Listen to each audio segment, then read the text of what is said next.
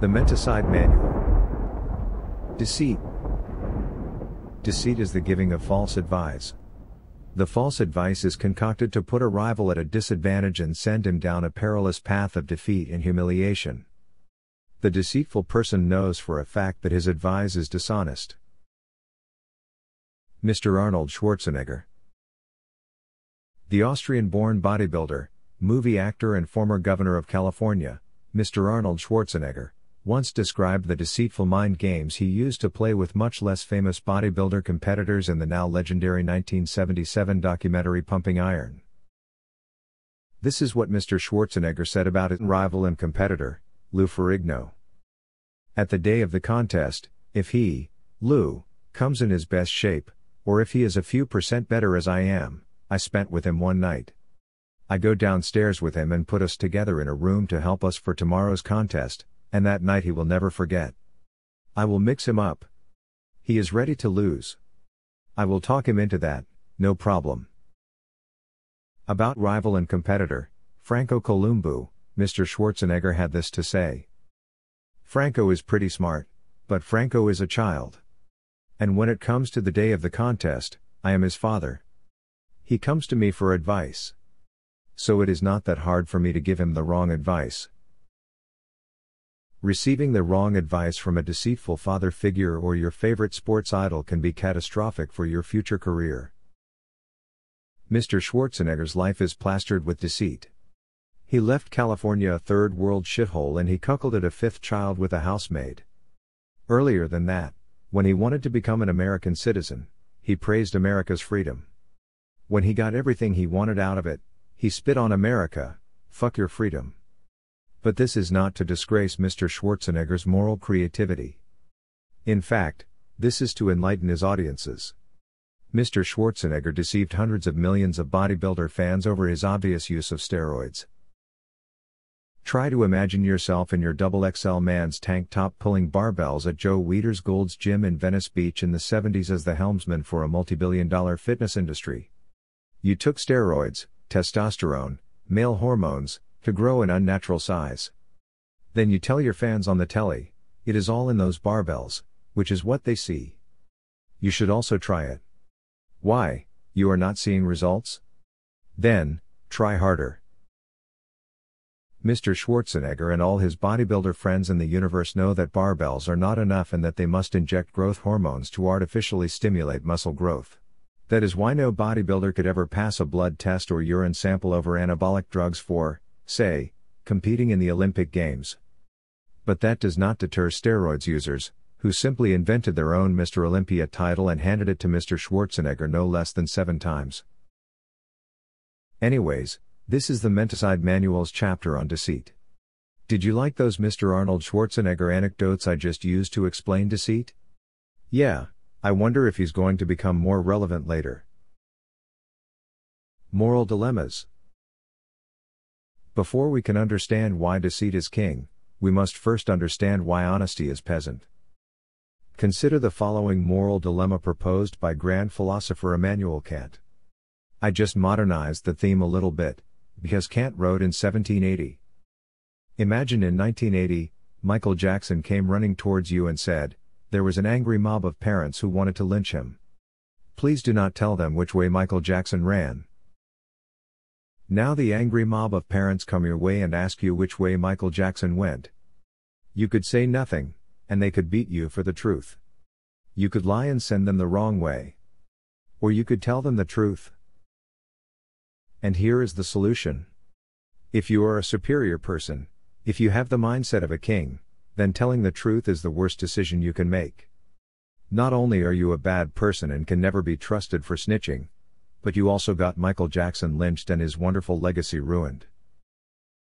Deceitful Immanuel Kant was unimpressed. You must never be dishonest, he taunted the peasants, you must always speak the truth. Now, this I can't stands for Western moral philosophy in a nutshell, and our peasant concept of the truth is of course heavily biased by Virgin Maria and Yabby Jesus, the unemployable son of a carpenter and whatnot. Good Christians basically should never lie, because it is bad, sinfully bad. This truth cult is what another great philosopher, Friedrich Nietzsche, later ridiculed as slave morality, but we here shall refer to it as peasant mentality. And so, Immanuel Kant to this day in our universities is hailed as the greatest moral philosopher of all time, blending Christian theology with Greek fascism. But what about the far more noble moral codes in the world? If Christianity conveys the peasant mentality, then Hinduism, Confucianism, Taoism and Buddhism convey the mentality of superior men. In the Hindu Mahabharata, an idiot priest who bragged to King Krishna about always speaking the truth went straight to hell. Why? Because this is the logical consequence of dharma or duty. A superior person must always weigh his duties against idiotic, inflexible moral fascism. The Analects of Confucius convey the most flexible morals for superior men, and are thus considered the gold standard for grooming elites. And so does the Tao Te Ching, by the way, the Book of Tao, which informs us that power is like water, adaptable and flexible. These morals are excellent. These are the morals of superior gentlemen or kings, not the morals of unemployed woodworker, social parasites or virgin mothers. The Mahabharata, the Analects of Confucius and the Tao Te Ching are instruction manuals on how to become excellent and reign over the gullible peasants. As to Siddhartha Buddha, come on, he is highborn, wealthy as fuck and a true king. Buddhism is the motherlode of deception. It is all about dharma, duty, and maya, pretense, and prajna, intelligence, and the blissful floating in six heavens and whatnot. In all those superior moral teachings, Michael Jackson would be perfectly safe, because what is it your business that he like little boys? Compared to the joy and happiness of his pop songs, beat it or they don't care about us. Mr. Lance Armstrong. Superior men at the top levels, whether it is our modern king's courts, fake democracies, diplomats, top cadre, and scientists and opinion leaders, have the duty to deceive us. In the West, we have born kings and aristocracy. Our elites are Jewish or capitalists or read Machiavelli or join the Freemasons. Sure, they may pretend to be good Christians if that helps. But it is what it is, deceit. Since we already mentioned the honest priest in the Mahabharata who went straight to hell because, hey, who can rely on him? Here is another example of what happens to truthful idiots. Further down in the epic storyline, Prince Arjuna is supposed to be the greatest archer of the universe, trained by the greatest guru of archery in the universe, who train together every day. Then, one morning, there comes this rival idiot archer Eklavya out of the forest. He had carved himself a wooden idol as a substitute archery guru and practiced archery all by himself. And guess what? Peasant Eklavya came in his best shape and he was a few % better than Arjuna. So Arjuna and his guru went downstairs with him and helped him for tomorrow's contest. They mixed him up. They told him about the universe and his negligible role in it. They told him to cut off his thumb. Eklavya was ready to lose. Cutting off your thumb seems really bad advice for a rival archer. But I want you to think about your own life for a moment. From the point of view of Prince Arjuna and his guru, they had to use deceit. Deceit is absolutely necessary for the reigning champ, so what were Eklavya's chances? He was not meant to be the leading man in this story. Are you, meant to be the leading man in anything? How many self-destructive, disabling advice have your betters bestowed upon you already?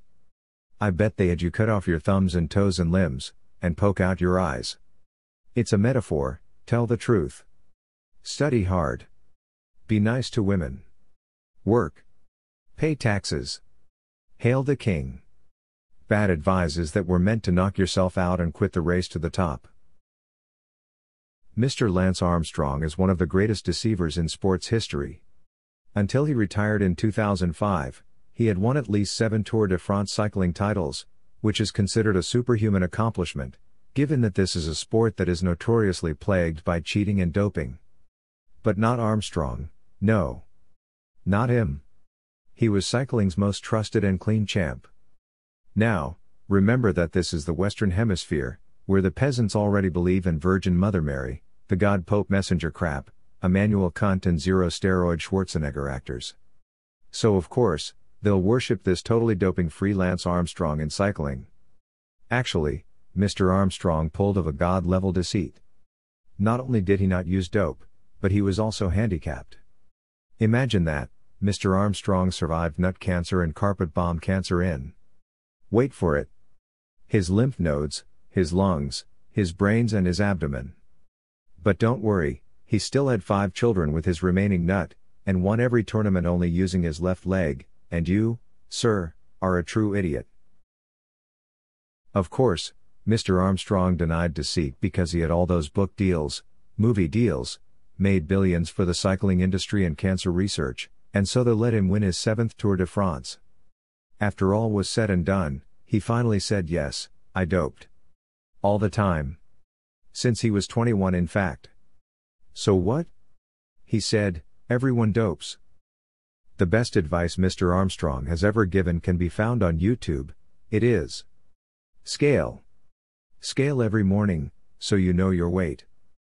Go and do that, peasants. Mr. Diego Maradona. Deceit is the first duty of any role model. Take the soccer world. In the 1986 World Cup soccer quarter-final between England and Argentina, short but creative star player Diego Maradona leapt into the air and fist-punched a high cross ball into the English goal. He immediately ran to the sideline and celebrated his bogus goal, so his teammates joined the celebration, followed by half of the stadium. The referee was so mixed up, he readily believed the cheat.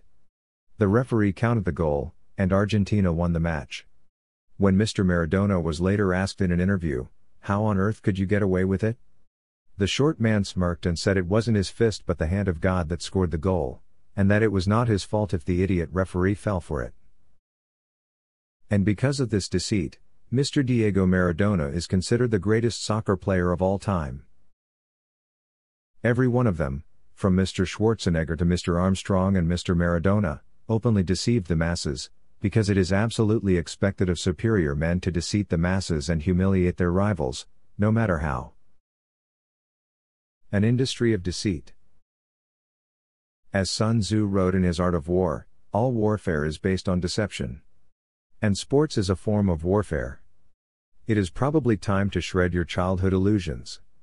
You have been deceived. That is why Michael Schumacher won 7 consecutive titles in Formula One races, and that is why Yokozuna Asashoryu won 25 sumo tournaments, and that is why Muhammad Ali defended his boxing world championship title 19 times. Once a champion rises, he will be tested whether he is corrupt to the highest standard of the industry. Of course he has to be good at what he is doing, no question. But there are so many people on earth and talent is cheap. The winner usually takes all, and the true question for their entire sport is this a man of superior morality? If so, his rivals will magically step into the breaks, they will accidentally trip over their own feet or, if they still didn't get the memo, they will be taken downstairs in a room to help them for tomorrow's contest. And while millions of clueless fans mindlessly pump barbells, watch soccer porn, or wish they could defeat nut cancer with a scale, we are now so advanced in the deceit department that we don't even need real athletes no more to deceive the peasants. Good actors will do the job. A perfect example of engineered deceit in sports is the 1986 Cold War propaganda movie Rocky IV. In this epic Hollywood blockbuster, American boxer Rocky Balboa, played by Sylvester Stallone, faces the indestructible Soviet boxer Ivan Drago, played by Dolph Lundgren, a Swedish man. The first and obvious dimension of deceit is with the athletes. There are no real boxers in this movie. Those are actors. Nothing of the boxing is real. It is acted. But now realize this, it worked even better than with real athletes. That is because real athletes can cause moral hazards. Scripted athletes won't. In fact, Rocky posters hung all over teenage walls and boxing clubs in the 80s and 90s. But it is the political dimension of deceit that really takes the mickey out of engineered deception. Here, the honest and fair, played by the rules capitalist Rocky Balboa, there, the deceitful, played dirty and cheating socialist Ivan Drago. Drago is a word play on Draco, which is dragon. Your average preteen son has all figured that out by himself. That Russian is a monster, Dad. The roles were completely reversed in the script for maximal peasant mentality, While the Soviet Union in reality was dirt poor and only 5 years away from total economic collapse, it was depicted in this movie as a super advanced high-tech gymnasium with genetically improved boxers who take hormone jabs for breakfast. And while the United States in reality was super advanced and high-tech, and the actor of Rocky once caught with illegal steroids at an Australian airport, in this movie it was downplayed as the underdog, with Rocky reconnecting to nature and him lifting snow carts and lumber logs in the wilderness. Conclusion. Deceit, the giving of false advice that we know will not work for the peasants, let alone rivals and competitors, is going to stay with us. And the deceit is getting massive, because we are now 8 billion peasants. When Mr. Arnold Schwarzenegger won his first Mr. Olympia title in 1970, you probably thought he had to compete against hundreds, if not thousands in the world. But no. There was just him and 2 others. Not Lou and Franco though, but Sergio and Reg. And we wonder. Was all he had to do was go downstairs with them together in a room and mix them up, and they were ready to lose?